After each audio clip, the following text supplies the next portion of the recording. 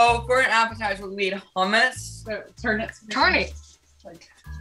Hummus with the chickpeas we got with crackers and vegetables. We made pasta salad with pasta and vegetables and dressing. What vegetables are in there? Celery, carrots, cucumbers, and leftover chickpeas that we didn't, and olives.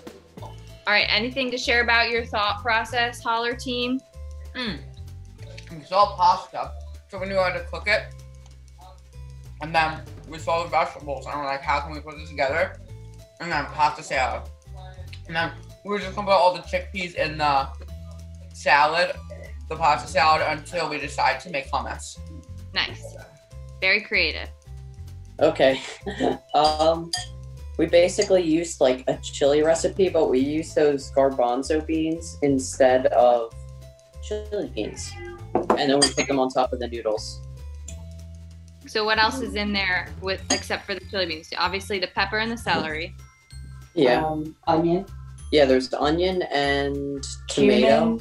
Cumin, chili powder, garlic, and oregano. Cool. So you got a noodle chili. Nice.